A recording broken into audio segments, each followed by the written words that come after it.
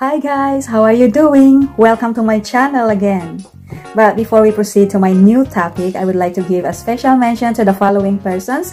Chai Espina of Canada, my cousin and best friend. And also What's Freaking's channel. Kindly check her channel, What's Freaking's channel, and give her more likes. And also Jing Roll. And also please check her channel, Awesome Journey. Hi Jing! These persons were with me during the premiere of my video, The Color Wheel. Thank you so much. I really appreciate your presence during the premiere. Mwah! And also to the Balonga family of Manila, the family of Hinara Taguba Balonga, especially to her children, Crystal, Krista, grades 9, 5, and 3 respectively. My new subscribers and followers, thank you so much kids. Love you. Mwah, mwah, mwah. Kindly follow my future videos and give me more likes. Thank you so much guys. Another way of understanding color is through studying its properties. But before that, let me ask you one question. Have you seen black and white on the color wheel? No. Why? Why does the color wheel leave off black and white? Because black and white are not considered colors. They are not part of the spectrum. They are used to neutralize colors. They are neutral. Black is the absence of light, while white contains the visible light. In a technical sense, black and white are shades. White contains the visible light.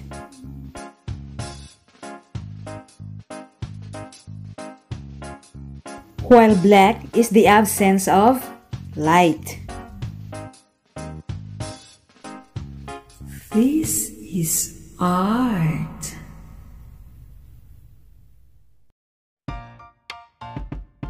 The color properties.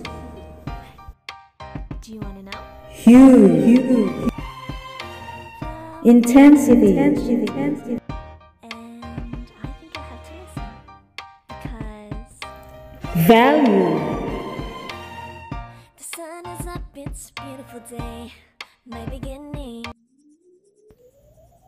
In this video, we have a look at the terminology of color properties and their meaning. Color properties allow us to distinguish and define colors. The more we know about color properties, the better we can adjust colors to our needs. Eyes here. Let's get to know the 3 properties of color. The hues. Hues are the pure colors, or they are known as the primary colors, the red, blue, and yellow. For more details, please go back to my vlog number 51, The Color Wheel. Another property that defines color is intensity, or also known as saturation. Intensity or saturation refers to the dullness or brightness of the color. I have an example here. I took this photo about 3 years ago, and this is exactly the original color of the buds. From a perceptual point of view, saturation influences the grade of purity of a color or image.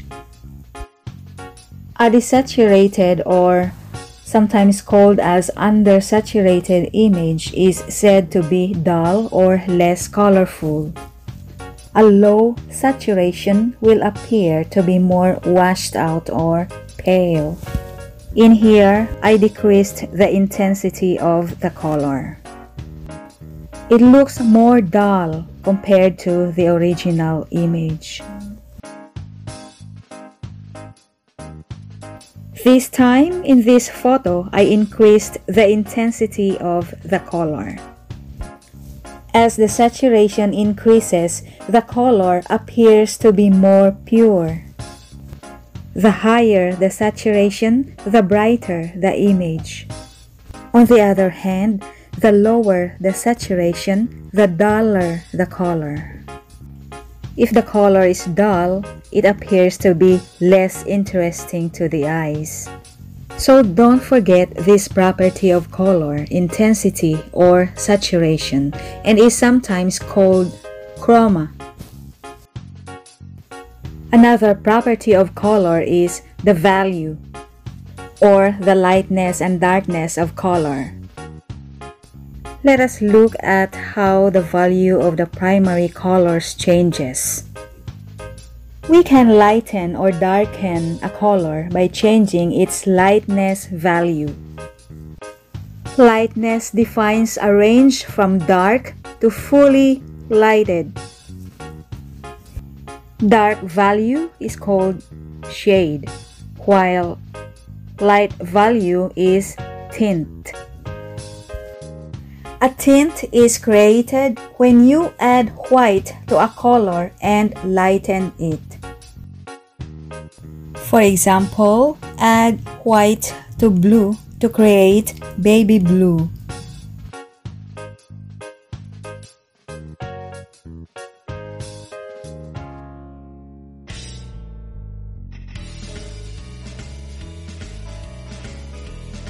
Or mix white with red to create pink.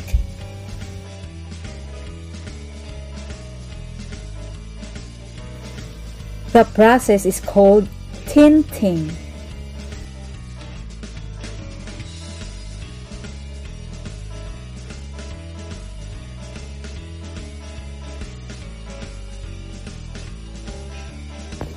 Shade is a color produced by adding black. Shading is the opposite of tinting.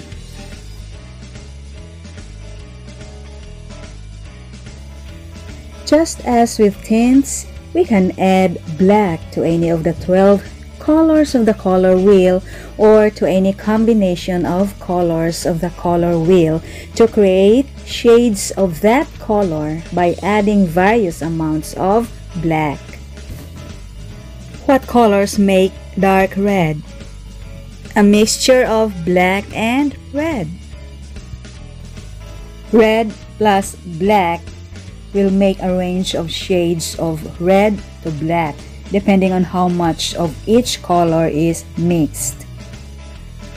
Look at this chart. These colors are product of mixing black and red. That's all about shading, mixing black with other colors. How about mixing black and white? The result is gray. Tint plus shade is gray. In color theory, a tint is a mixture of a color with white, which increases lightness, while a shade is a mixture with black, which increases darkness. You might have heard the word tone before. It's an artist's color mixing terminology. A tone is produced either by mixing a color with gray or by both tinting and shading. Here's the formula for toning. Gray plus other color equals tone, or black plus white plus other color equals tone. For instance, tone pink. This chart represents the different shades of pink. It means these are the results after gray has been added to pink. The result is always dependent on how much of each color is mixed. You can try mixing colors at home. That's all for today's topic, and see you on my future videos. Thank you so much for watching, guys. Shout out to Laila Sisikan, my former student of Bohol Island State University.